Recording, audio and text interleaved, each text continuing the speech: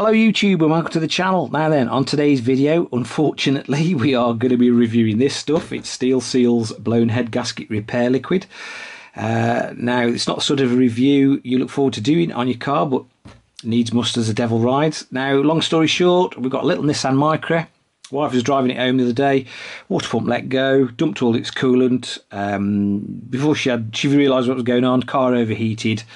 Now we got the water pump fixed, but unfortunately I think when it overheated it's taken the head gasket with it as well. We're getting a lot of vapour out of the exhaust. It runs slightly rough and there's a few bubbles bubbling around the radiator, so I think we've definitely got some exhaust gas entering into the cooling system. So anyway, it's a 22-year-old car. It's probably not worth fanning around with, getting the head gasket repaired. The mechanic seems to think so as well. He did actually recommend this. He said he's used it before on cars to fix head gaskets, and he said it might work, might not. So it's worth a try anyway. Like I say, it's a damn sight cheaper than a head gasket. I think this was 36 quid on Amazon. I'll leave a link in the description. So anyway, yeah, before we scrap the car, one last ditch attempt to repair it. We're going to bang some of this in, see if it fixes the head gasket. You've got nothing to lose really. I mean, it has got a money back guarantee, this stuff, so if it doesn't work, hopefully you can get your money back. Now, one stipulation I've read on the back is we need some ethylene glycol antifreeze, so I've gone out and bought a tub of that. We're going to flush the old stuff out. Going to bang some the recommended coolant in. Going to bang the steel seal in, follow the instructions, and you never know, miracles might happen. It might just fix it. Show you what's happening while the engine's running. We're getting a few bubbles coming out of the radiator there. We've started to have a bit of white smeg form in the top of the filler cap, and take you around the back of the car. Hang on. There's a continuous, so that probably can't tell on the camera unfortunately,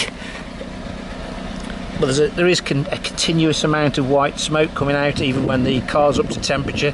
So I'm pretty sure, yeah, it's quite wet there still. I'm pretty sure that the head gasket has gone on this. So our first job is to get rid of all the old coolant, because I'm not sure it's compatible with the steel seal. I'm going to wait till the engine's stone cold as per the instructions, and then we're going to refill it with the ethylene glycol and the steel seal, and basically run it up to temperature, see if it cues it. Right then, the moment of truth. The motor is cold. I flushed all the old coolant out, so there's none of that left in there. I'm going to top up with some of the recommended blue ethylene glycol, add the bottle of steel seal directly into the radiator, and follow the instructions basically.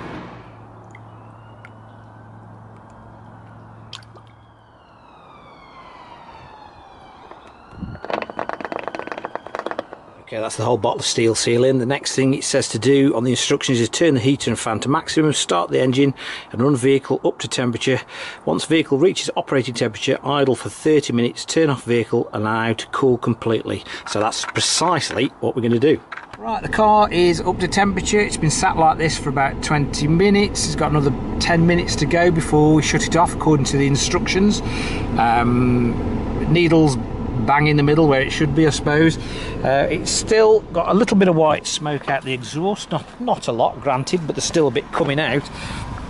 I don't know if you can just about see that. There's a little bit of water leaking out of it. It's very difficult to tell at this point whether it's actually worked or not, but I suppose we'll find out.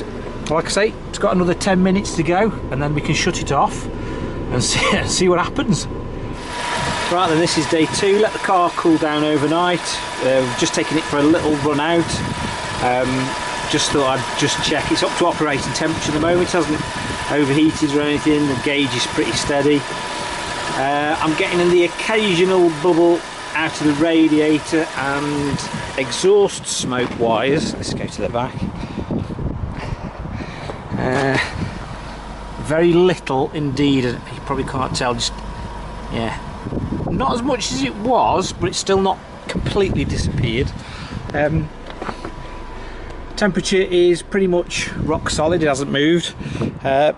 Might cycle it a few more times and see what it's like then, but at the moment it's better but it's not quite fixed.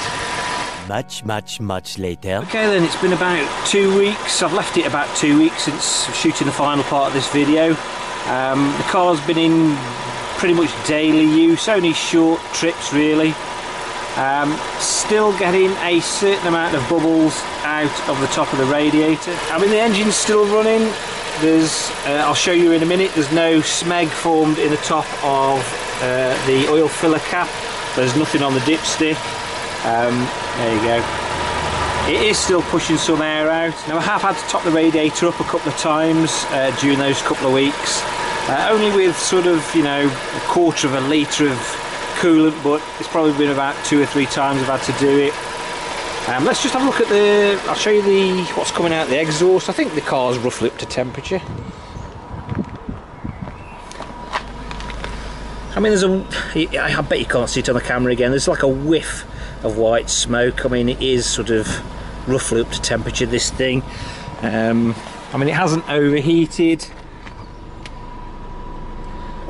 I mean, the temperature does stay pretty stable. It has dipped down a couple of times, which is a bit strange. But like I say, the thing is still running, but I don't think it's been fully cured. While the engine is off, I will just quickly show you underneath the oil filler cap. Now there used to be a little bit of white schmooze forming under there, but that has completely disappeared, I will say that. And oh, there's nothing on the dipstick apart from plenty of oil. So that has disappeared, but I'm not 100% convinced that the steel seal has fully cured it. It does run a little bit rough still, and occasionally, once or twice when it was hot, it did take a little bit longer to start. But 2 weeks on, I mean, the thing is still running, so it has done something, but I don't think it's cured it. Right then, back inside, what do we think of steel seal here? Has it permanently repaired the head gasket on my car? And I'm going to say, on the balance of things, no, it hasn't, unfortunately, in this case. I mean, there might be cases where it does, but in my case, I'm still having issues with it, even though it is manageable. But I tell you what it has done. I don't think it's permanently repaired the head gasket, but I tell you what it has done. It has bought a bit of time. Like I say, it's been in there 2 weeks. I've had to top the radiator up a few times with a drop of coolant. It's made the symptoms manageable, if you like.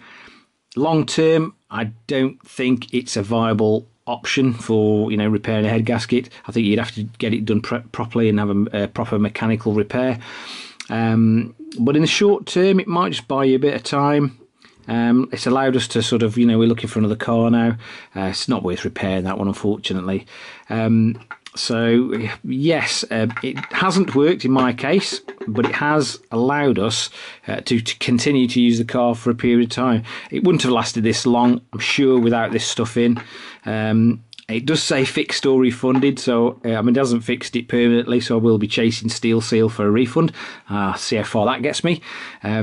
But in my case, would I recommend it? Ooh, not if you want a permanent repair, but possibly if you want to buy yourself some time. Yes. Anyway, if you've enjoyed this video and you find it of use and interest, please give it a big thumbs up. And if you're feeling that way inclined, I'd really appreciate a subscribe from you. Once again, guys, thanks for watching. I'll catch you again very, very soon.